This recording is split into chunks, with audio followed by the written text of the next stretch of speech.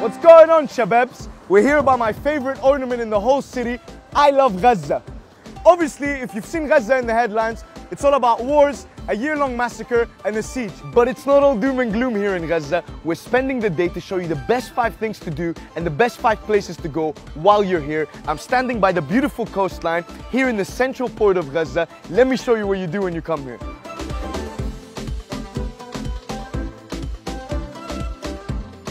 So things to do while you're at the port. Well, the first one obviously is to fish. Many people come here in the afternoon, they sit around the rocks and they wait patiently to catch something nice. Others take the boat to enjoy the magnificent landscape of Gaza. And if you look here at a distance is the magical Husayna Mosque. And when the adhan goes, which is the Muslim prayers, there's an amazing sense of tranquility and harmony that presides around the port. And finally, a little cheeky one, most people come here if they want a little romantic date. You bring your date, you take her here by the rocks and you enjoy some quiet time.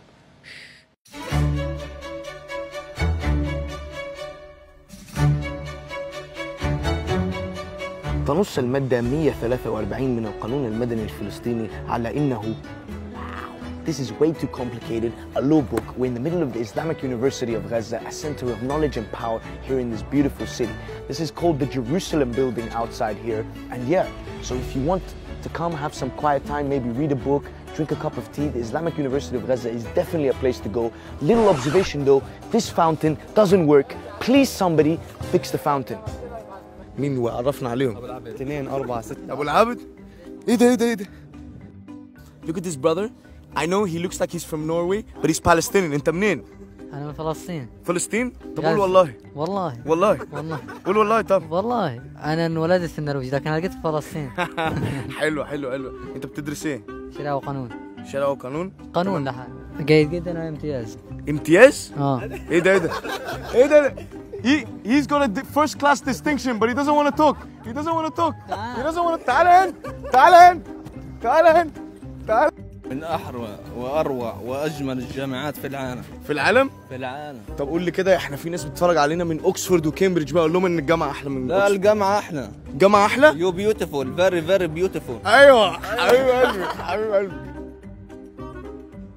We're here on the famous olive tree in the Islamic University of Gaza. It's not an olive tree and it's not famous, but we're gonna make it famous, baby. Here, man, I really remember my university days. There's people drawing and leaving little marks and their names on the tree. You know what I mean? So cute, so cute. And now, for the Superman move. Ooh. Gaza, do you love me? Are you riding? Ayo. We're about to go to the British graveyards. I know, sounds very, very weird, but it's really, really cool. Let's go. Yalla, Yusuf.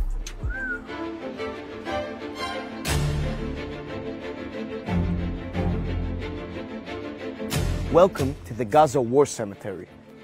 So the story here is that basically British officers who died in World War I, or the Great War as it's referred to, from 1914 to 1918 are buried over here. So actually most of the tombstones here specify the number, rank and name of the soldier who died. So it says here 203908, Private J.T. Brindon, Norfolk Regiment, 2nd November 1917. Now, it's not only British soldiers who were buried here, but also members of the Allied forces who fought together in the war. The British government actually owns this land and pays the officials that take care of these graveyards. But a very cool fact about this that sort of reflects the cool history of Palestine is that it's not only Allied forces who were buried here, but also Egyptian and Ottoman soldiers who fought against the Allies.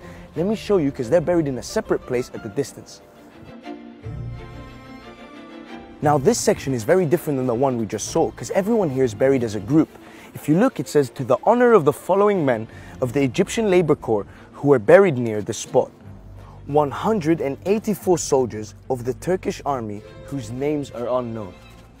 Which is crazy, right? Because it's the same dates, 1914 to 1918. It's the same cemetery, but it's a completely different story. Almost opposite sides of the same coin. So this cemetery is close to a very densely populated area. So many Gazans, when you see them roaming around, are just here to find some peace and quiet. And it's actually my first time visiting here, and it's been a very educating experience. But what I can say is, say no to colonialism, sire. Arab money, Arab money. Obviously, I'm not Busta Rhymes. We don't have Arab money. We're not in Dubai, but we're in the golden market of Gaza, where you come here to get your bling bling and look fresh. Let's come and see.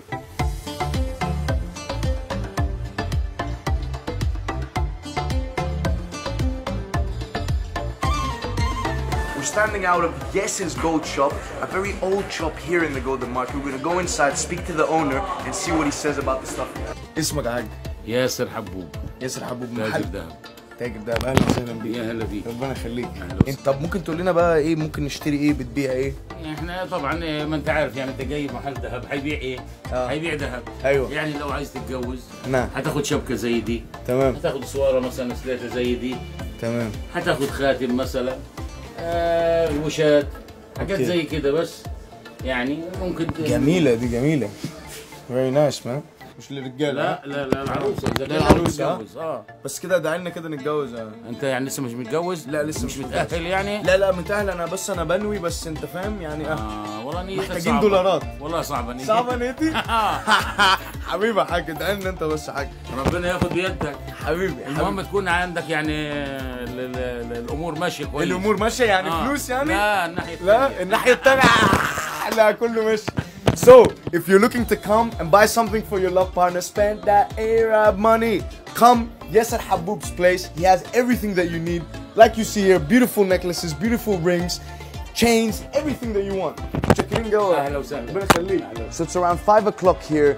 This is it from the Golden Alleyway in Gaza. We showed you some of the stuff, showed you the nicest shop in the street, and now we're gonna take you to an amazing place with an amazing view to finish off the day.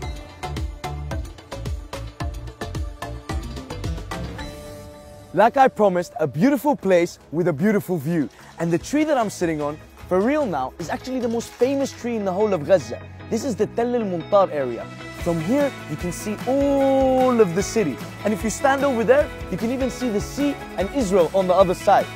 Now it's getting a bit chilly, so it's coming to an end of a beautiful day here in Gaza. Of course, there's many more places to go and many more things to do. We picked our favorite 5. Let us know what your favorite 5 places are. And like my boss says, it's time for me to be quiet now and show you some drone things.